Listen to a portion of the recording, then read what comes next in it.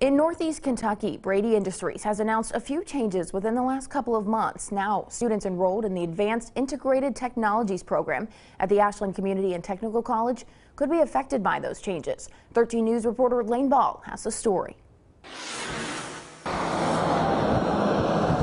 The Ashland Community and Technical College will be graduating students enrolled in the Advanced Integrated Technologies program this spring.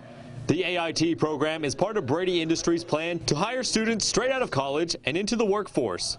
The graduating class had high hopes when the former CEO, Craig Bouchard, visited the campus on several occasions last year.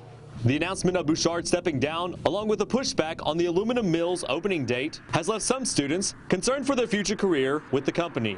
It's been so long already with nothing happening. You know, we go to school there every day and we see the same empty field. You know, they put a fence up, they put some banners up, but still nothing being done. It's just kind of disheartening. Students enrolled in the AIT program were looking forward to a job after graduation.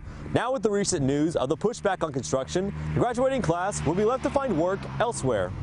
One of the students at ACTC, who prefers to remain anonymous, says that this was a huge upset.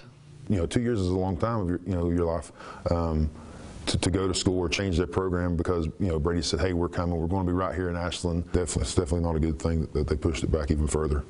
A Braidy Industries executive says that the company is confident that the aluminum mill will become a reality. The $1.7 billion project is still waiting on over $500 million of funding in order to begin construction.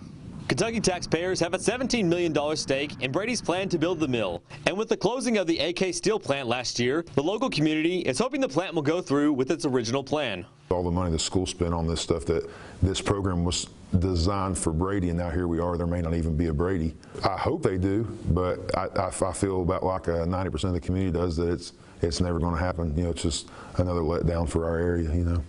In Ashland, Lane Ball, 13 News, working for you.